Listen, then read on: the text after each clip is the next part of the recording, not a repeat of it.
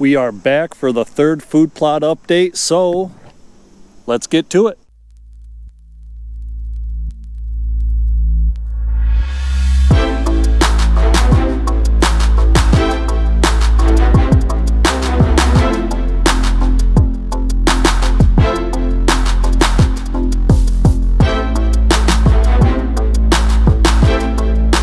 Alright guys, welcome back. So we are at update 3 already. Man, the summer is flying by. So let's do this corn update first, and we'll get to the soybeans and the test plot here in a sec. So just wanted to give you guys a rough overview on soil conditions and weather, because I think that's really important when looking at how this corn is doing and how it's been progressing through the year. So first off, pH on the soil is about 6.8 to start the year. Then soil tests and everything looked pretty good. We fertilized it a little bit. The neighbor next door who farms our ground was nice enough to come in and hit this with some anhydrous when he was doing his corn here.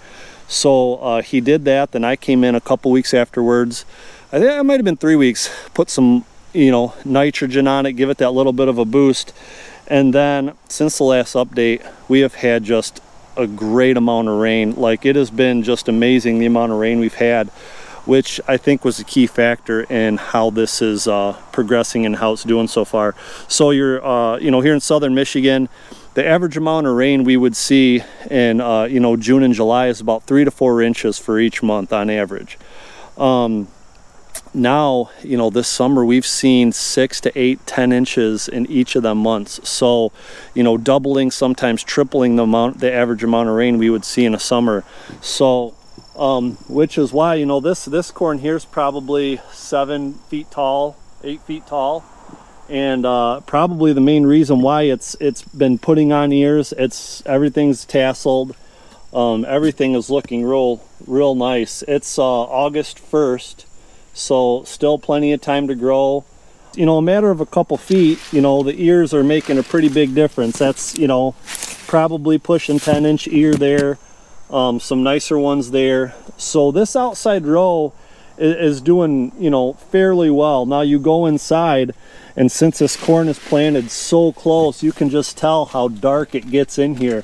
Now it's still putting on plenty of ears, which is pretty amazing. I didn't think that was going to happen. But it's still looking pretty good, all things considering.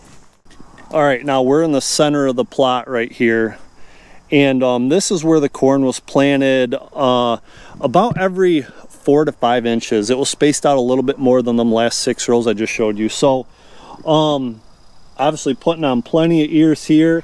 The ears look a little bit better, a little bit longer, a little bit thicker. This is my scrape post. I'm probably gonna cut some of this corn out around it so I can put my tree branches in there. But as you can see, it's doing absolutely phenomenal with all things considering. Plenty of ears on this corn, and the plants are looking healthy. Everything's looking good. Now let's go about 20 rows over, and I want to show you guys, kind of give you a comparison to what the farmer planted compared to how close this is, and we'll do some ear comparisons and stuff like that, give you guys a rough idea of the differences in the two. All right, so here we are, the farmer's corn on the left, food plot corn on the right. Let's take one of the ears from the second row in each field here, or plot.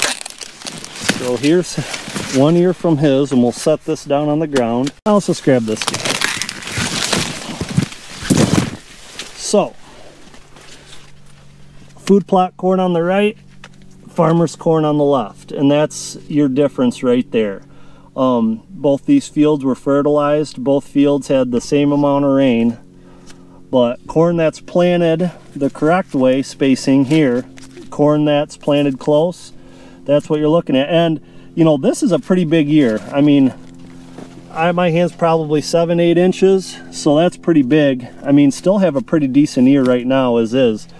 And I don't know if I mentioned, but this field tasseled about, I would say, 2 weeks ago, and mine was tasseling about a week behind, even though they were planted the exact same date. So that's a pretty good thing to think about. So my ears are just a little bit behind in growing as far as you know, the total growing season. So mine's just a little bit farther behind, but I'm thinking I'm gonna have, you know, at least have something as far as the food plot goes. So I'm gonna get on the other side here. We'll go check out the soybeans, and then we'll go check out the test plot.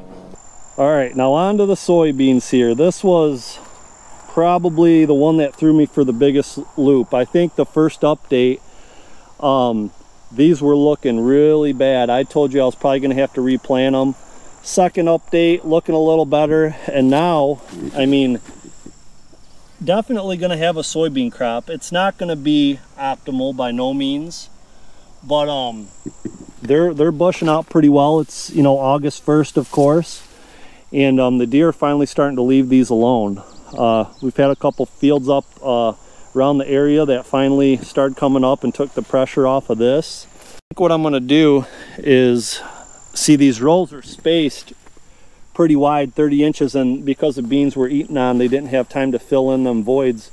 So I'm gonna come in here with some winter rye here, 1st of September, first or second week of September, and spread that rye and really give it another food source for in these beans, and it should fill in all these voids real nice. So beans are looking a lot better, like I said, with the corn. Plenty of rain, fertilized them plenty, so they're coming back, and we should be okay on that front. All right, so let's get in here. This is a pretty open area, so the soybeans look really good through here. The corn's doing absolutely phenomenal in here. Plenty of sunlight getting to this corn. Ears are looking awesome. Let's look down this row here, and you could tell, I mean, the soybeans are doing pretty darn well. It's a little bit shaded, but they're doing just about as well as the soybeans are in the main field, maybe a little better because they weren't browsed on so heavy.